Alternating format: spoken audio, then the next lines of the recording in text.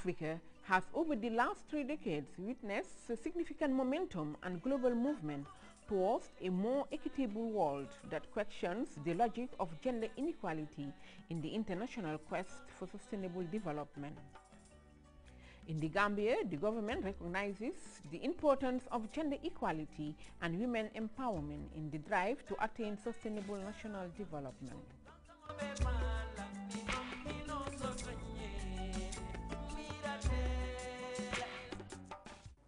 I'm going back to the roots of our culture, which says nothing happens without the participation of the women. They are the better half of humanity.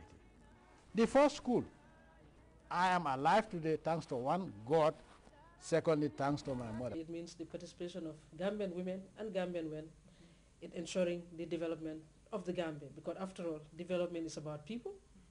From the beginning, from the middle, at the end, it's all about human beings. And in the world, we have male and female species. And therefore, in the Gambia, men and women are the people who would ensure that development takes place. Significant strides have been made over the years to promote and advance the status of women, and this includes the establishment of the National Women's Council and Bureau in 1980 by an Act of Parliament, and the transfer of the Women's Affairs portfolio to the Office of the Vice President in 1996.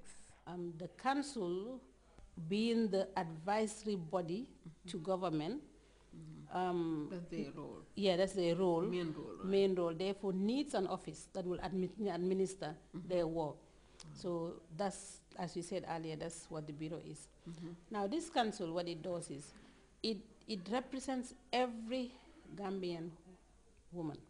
Sometimes you see women come to the Women's Bureau and say, I want to be a member of the Women's Bureau. I say, you're already a member. Oh, okay. This office is your office. All right. So you don't need to. They don't know. Yeah.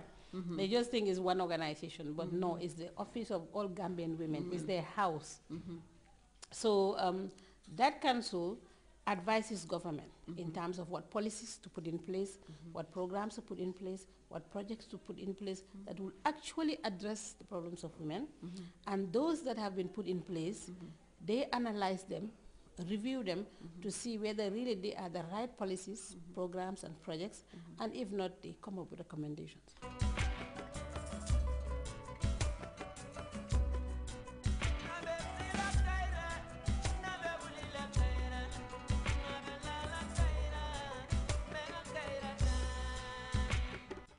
The 1997 Constitution of the Gambia provides for the promotion of equality between men and women in the political, economic and social spheres. Lessons learned during the implementation of the 1999-2009 National Policy for the Advancement of Gambian Women, which sought to advance the welfare of Gambian women, has been incorporated into a new gender policy document, making it more broad-based and all-encompassing. The new gender policy provides, among others, the legal framework for the institutionalization of gender mainstreaming and a right-based approach at all levels in all sectors. We are being represented. For example, when you look at the executive, 4 of us, I think, are members of cabinet. Out of a cabinet of, would we say now, 16? That's not a bad figure. In fact, we were 33% at one time when we evaluated the Gambia. Okay, we haven't made much of an inroad at the National Assembly level, but we have made progress when you compare it with the First Republic, where we had only 1 elected female representative, Nimaseta Sane Boja. But today, we are proud to say that at one time we had 3, today we have 2. It's not a bad figure either. Because having confidence in women and electing them in the positions was a problem in Africa, as you know, in the past. But the president, how does he make up for it? He nominates most of the nominations that are done at the level of the National Assembly are female, which shows that the president also makes up for it. You come to the private sector, you see that women are also managers, they are managing directors, they are members of boards, and you go to the regional level, again, some of them are even chairperson of board of directors. Board of directors. You go to the regional level, you see women are also there. You go to the local level. Women are member of village development committees, ward development committees. In as much as you think those positions are low, but these days that's where actual development decisions are taken.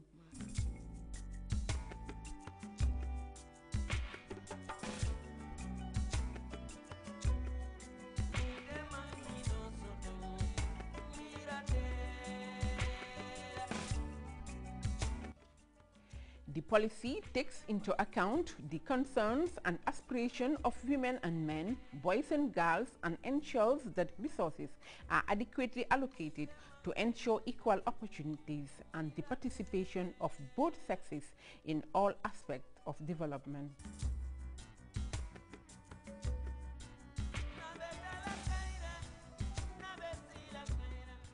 With a very small formal sector in the country, women constitute 21% of the civil service labor force.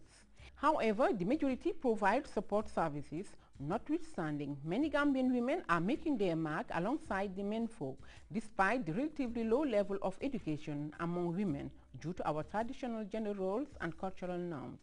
When you look at even the public service, again the executive, you'll find that women are at varying levels, from managing directors. Over the years you've seen various women be director generals, like the MDI, for example. We've had 2 in a row, Juka Jama, if you remember, and now Mrs. Ka. And these are very important institutions which put together are part of the University of the Gambia. These are tertiary institutions that are part of the University of the Gambia. At varying times we had, for example, attorney generals who are female, and you know that over the years. And of course, when you look at even Auditor General, that was female at one time, and Accountant General, even Minister of Finance, that was female, was there at one time. I mean, just to give you an example, today, of course, in Cabinet we have a woman who is the Minister for Energy, a woman who is the Minister for Basic and Secondary Education, a woman who is, of course, Minister of Women's Affairs and Tourism and Culture. More and more women are now joining the formal sector of the economy, breaking the barriers and moving into areas that were dominated by men. Being a pace setter is quite challenging because there are so many young people out there that we would like to encourage to get into this field. It's not as scary as people think it is, and everything is set right now, as in the environment and everything. It's the interest that's left.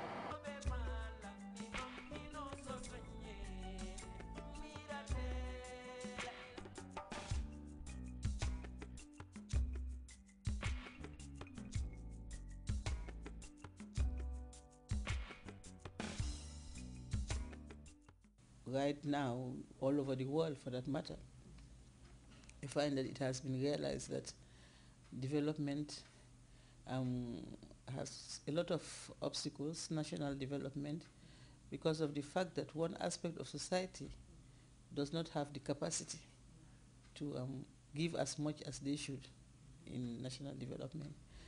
And that section is the women's section.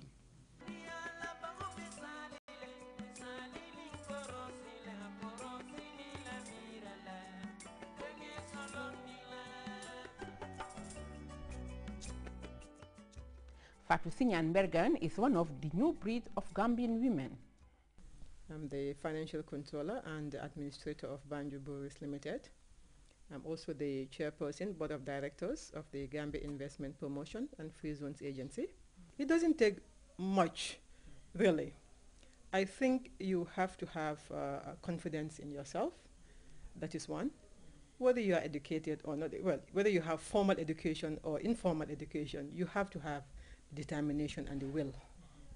And then, as I said, you have to have confidence in yourself. And also, you have to be a very hardworking person, very determined, because as I said earlier on, it's not easy to be a leader, especially a woman leader.